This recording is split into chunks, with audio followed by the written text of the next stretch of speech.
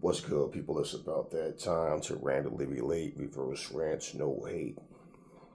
So, I saw a short clip of Errol Spence he was in the hospital being wheeled around like he just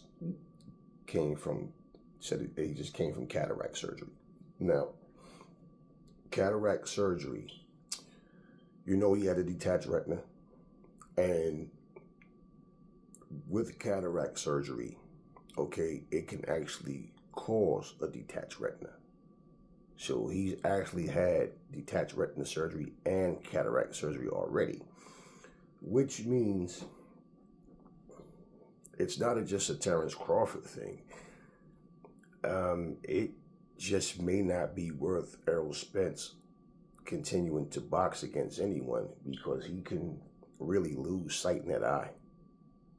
Now, if that's a risk he's willing to take, then, that's solely up to him. But there's a such thing as having one fight too many.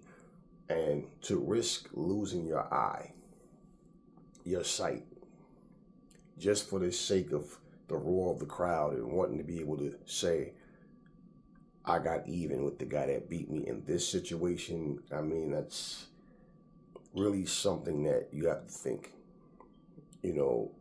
be smart about. If for one, the fight's going to be at 147, he's the one that said he wanted the rematch, but at 154. Now, I haven't heard him make any excuses. Now, in that clip, I did hear him say, that's why you think he was able to hit me with so many jabs. So, in other words, the vision to that eye wasn't what it should have been for whatever it was. I'm going to say this, bottom line, I'm not even going to allude to anything other. Like I said he didn't look right in that fight. And whatever was wrong, I wasn't trying to assume what it was. I just plain and simple. And I will always say, he just didn't look just right in that fight. And I will say, if you go into a fight and you have things wrong with you, that will affect your performance. That will be in your mind, you have a certain situation. And a lot of times a fighter will fight desperate instead of smart, because, they know something's wrong. Now, I don't know what was going through his head, and I know what he said at the post-fight conference, and I know what he said, in that short clip. And my thing is this: I'm not going into detail, and like I said, I have no reason to make an excuse for anyone. If I didn't feel that he didn't look right, I wouldn't have said it. Even if he had full vision and everything, I'm not sitting here telling you, just to set the record straight. I don't know what would have happened, but I'm not sitting here telling you, if it wasn't for that, he would have definitely won. I don't know that. If he was at full strength, like I said, and if he looked, I don't know what would have happened. Only thing I can go by is what did happen. Now, when I listened to that, it made me think about what Tony Weeks said, but at the same time, it's not the same thing, which I'm going to get into that because I don't want to do a separate video about it. Now, Tony Weeks stopped the fight with this guy with Lawson and Ortiz. Let me tell you, he said that basically before the fight that Lawson was diagnosed with having an aneurysm, not once but twice. However, he was cleared to fight. Now, my thing is, if this man was cleared to fight, that means he should have been okay to go into the ring. Now, this was a situation where you had some shitty people going, hey, man, I would, hey, I don't think you should, but if you want me to clear you, hey, man, it's up to you. You understand? I don't really, we know Muhammad Ali, according to Freddie Pacheco, that Ali failed his test, that he actually couldn't follow the finger. He was the simplest part of the test. Ali was failing, and they still allowed that fight to go on with Larry Holmes. So shit does happen. fighters, you hear fighters say all the time, and it's true, they fight with injuries all of the time. So it's not like it's oh, because somebody say, hey, look, man, I tore my, like remember Shannon Briggs, we know that he tore his bicep, and you can see in the fight, he couldn't even use his hand, his left arm. You know, he was fighting with one hand. It's not an excuse. Shit happens.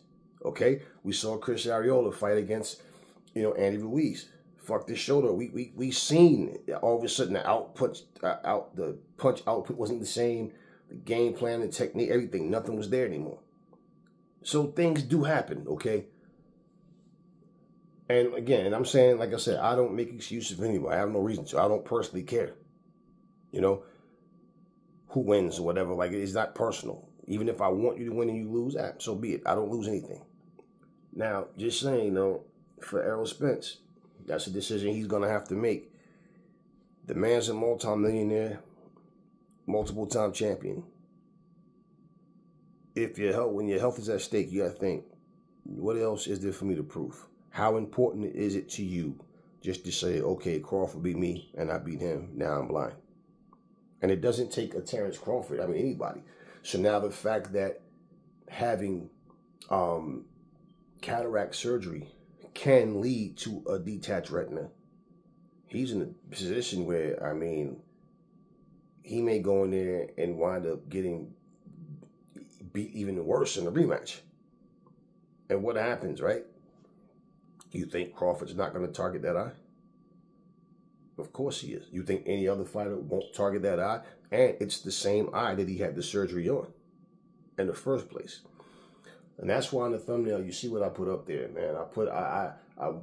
It's just a reminder to people. Let's not forget, this is a man that was ejected from a car going, whatever his speed was, 100-something miles per hour, and had face surgery and all that before.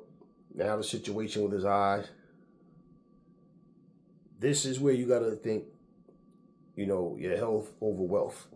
You already got the money you need, and he can be a promoter.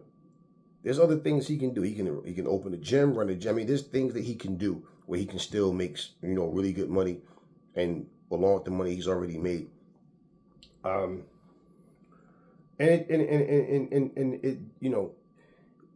Ignorant people will sit up there, nah, man, you should go in there. Okay, yeah, it's not you. You've never been a fighter. You've never been in that situation. So it's easy to talk about what you should do. Now, if that's what he chooses, that's what he chooses. But the reality of that is, once you choose it, the same way he didn't say anything in the first fight, there's no need to say anything in the second fight. But, the same people talking shit will be the same ones if he lose sight in that eye. All of a sudden now, damn, man, that's fucked up what happened to Errol Spence. Yeah, he was a good fighter too, man. Yo, damn, he should have never fought Crawford the second time, or blah, blah, blah, blah, or whoever. He should have just retired. So, again, that's something that he has to think about. But, hey, man, that's serious business. And believe me, there's plenty of fighters who, if they could do something different, as opposed to what they did, they would. They would. The younger you are, the more ignorant you are. And you might, your arrogance, your ego, or having, a lot of heart will make you think and feel, and I know fighters, we're stupid like that. Fuck that, I'm not quitting. We're going to keep going. And then one day, you get older and you're sitting around, blind, slurred speech, something just not right. The wear and tear from boxing. Your knuckles are actually gone. Your hand like a freaking meatball or whatever. And a lot of people have regrets. And, it is what it is. Now, back on to the Tony Weeks situation. Look, man, even if that man had 2 aneurysms or whatever, however it went, he was medically cleared to fight. And I think that even for him to say that, oh, well, that's what people don't know. Okay, how many times does a fighter go into the ring? The referee is not aware that this fighter is, carrying an injury into the ring. And so because they're not aware, You understand? They don't step in and stop a fight. Every referee isn't exactly the same. Of course, we know that. But looking at what Tony Weeks did, the guy was missing. Those punches wasn't even landing. But my thing is, if a fighter is injured, why clear him? If that fighter, if it's in his best interest to not participate in that fight, why clear him? Okay? And even though Tony Weeks said what he said, it still doesn't excuse him stopping that fight too early because that guy was missing. Now, you guys talk about watching something in slow motion. Watch the punches in slow motion and watch how all those punches miss except for like 2. And so, okay, did Barroso also have aneurysms in his head? And I think Tony Weeks is just using it as an excuse, man. I mean, that was a terrible job, man. You know, same way I say, if a fighter pops dirty, why let the fight happen just to 2-3 weeks later? Oh, we knew 3 weeks ago that this fighter was dirty, but you let the fight go on anyway. You know, will a referee get worried about that and ever stop a fight because a guy is punching hard and he found out that a guy is dirty? Would he stop it because of that? Has a referee ever stopped the fight because of that?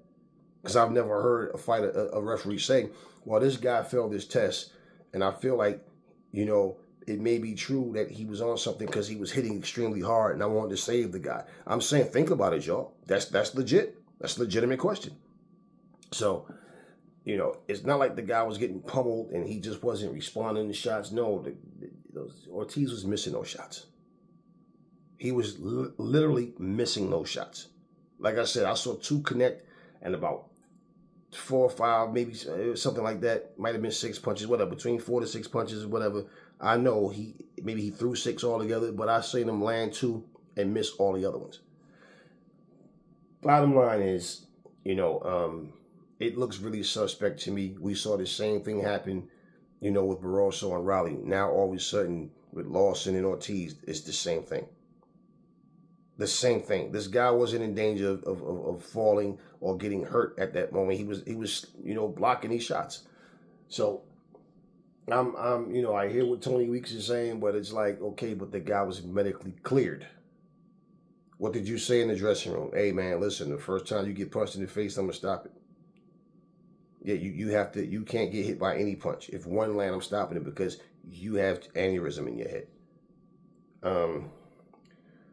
You know, like I said, the guy wasn't taking the beating, and the fact that he was medically cleared, I feel like Tony Weeks is using that as an excuse to, you know, put the fire out that's around him right now because people are like fed up with him. I mean, this isn't the first 2 times he's made a terrible decision. Tony Weeks, honestly, throughout the years, man, this guy's just been making terrible decisions. So, that being said, you know, what's the purpose? Unless you're fixed and you're under the table. Unless you're, hey, man, as soon as he's look like he's getting getting some shots off, stop it. If this isn't a fix, if you're not under the table, okay, if you weren't paid off, then my point is, if you were being legit, the purpose is what? To protect a fighter's life, right? To save their life. So that would be the purpose. But the problem is Lawson wasn't in any real danger. So I say before a fight starts, the fighter and his team has to understand what's best for him and his health. So let's say, for example, Errol Spence and Crawford fights. Errol Spence's eyes start getting swollen. Well, if a referee is aware, yeah, I know that, you know, Spence had the detached retina surgery and cataract surgery all in the same eye. So I stopped the fight because the eye was swollen up. Now, what if the eye is not swollen shut? How Joe Joyce's eye was when he fought Zhang, right? Let's say but it's bruised up, and he stops the fight and say, I just wanted to save his eye. See, the fact that this man made a decision to go into the ring, it's still going to be a conflict because why? Look, man, I came in here, cleared the fight, I'm ready. Okay, it's my eye. I understand what you're trying to do, but I can still see. I haven't even lost vision. And see, this is the point I'm saying. When you make a decision, like, and you stop a fight too soon, that's tricky. Okay, as far as the ref's judgment go in the sense of, if it's about, damn, if he take one hard punch to that eye, it could be over for him.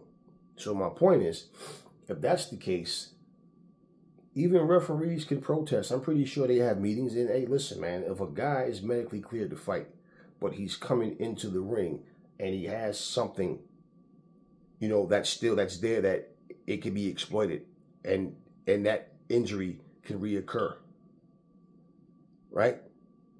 They shouldn't even let the fight happen. They should make it where the fighter, you know, in other words, we're trying to bring awareness to where these fighters are in the best possible hands, to where the doctors are not clearing them, okay? Unless they are absolutely, you know, as close to 100% as possible to go. Not bringing a lingering injury that can cause, you know, some detriment to their health in the long run. So that being said, do you really think that things would change? I doubt it, very seriously. Look, just do your job. We can't control that. I understand your concern, but if they're medically cleared, then call the fight the way you're supposed to call it. That's what I'm pretty sure they'll tell them. So, now, you know, just saying. So, all injuries don't necessarily happen in the ring. You know, look at Anthony Joshua. Everybody said the same thing. AJ didn't look right. Then all of a sudden we hear that he got concussed by Joey DeWaco from Sarafina. Never heard it from AJ. Never heard it from Hearn. Nobody in his corner. Okay? So, you know, things happen. Things happen. You know, and listen, people can't, you know, it's not about knocking what facts and truth is. The thing is, we don't necessarily always have the knowledge to what facts and truth is. Now, I will say this. If you can tell me that a man blinking his eyes when he take a helmet off his head and saying that his costume wore his legs out, he had difficulties in the dressing room, you know, because his water was poisoned, but his test came back clean.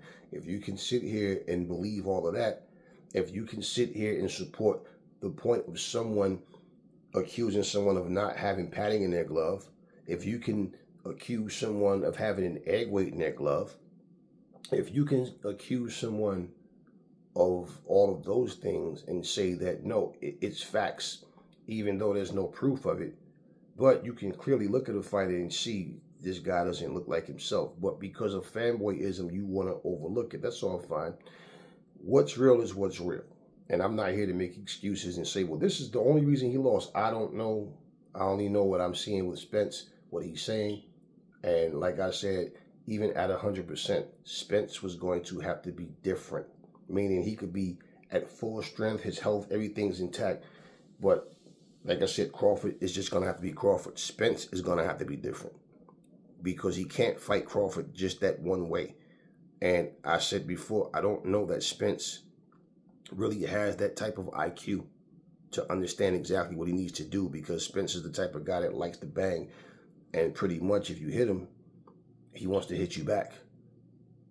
And so there's times, like I said, he gets a little careless on defense and get hit by shots, you know, that he shouldn't get hit with just for being overzealous for landing a shot, right? So, yeah, I'm not here to make excuses for nobody. Shit does happen, okay? We always hear people say that, and they agree that, yeah, fighters are injured all the time, but then when the fighters say they were injured, oh, he's making excuses. No. Okay? I'm saying, you know, some of you accept silly-ass, you know, excuses as to why a fighter lost versus something that actually makes sense. And I dare any one of you, though, to go get cataract surgery on your eye, and let's see how comfortable you are getting punched in it again. So, just saying.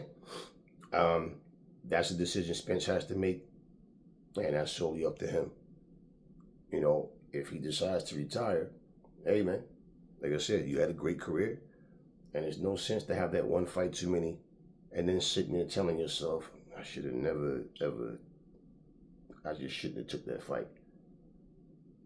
Simple. Because now you're sitting there with one eye and no telling what else may go wrong. You know, this is the hurt business, man. Nobody's in here to play games. And I just think that no matter what people say anyway, you know, what the truth is the truth. Whether we know what the truth is or not, whether we know all the details or not,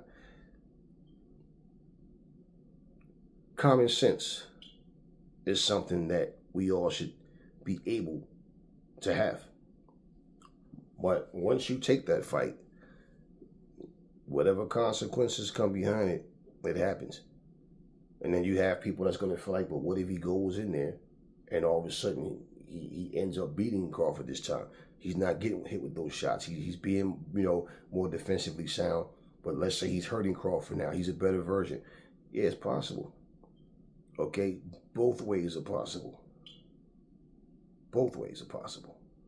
But at the same time, his health afterwards, you know, like I said, Terry Norris at 28 years old.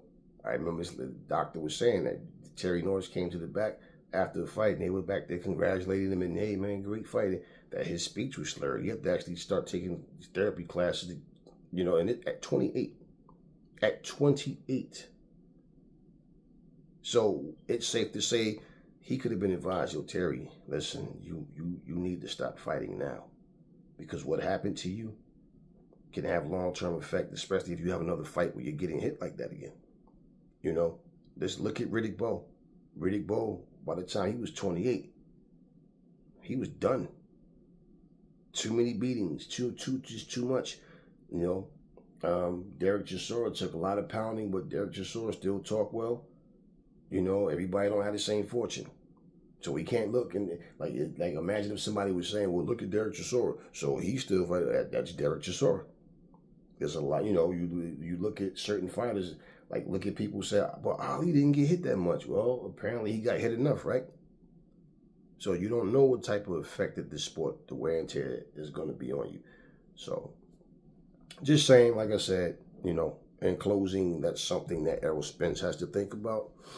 And yeah, I mean, if a fighter is medically cleared, that should mean that they're medically cleared, they're ready to go. But if a fighter is cleared and the referee is concerned about his health, then it's like, well, you're putting the referee in the position of having that on his or her conscience that I should have stopped that fight, right? You don't want a real live Apollo Creed situation. And as we know, fighters die in the ring. People don't care depending on how popular you are. That's what it comes down to with people, you know, and that's wrong, dead wrong. A life is a life. Popularity has nothing to do with it, okay? So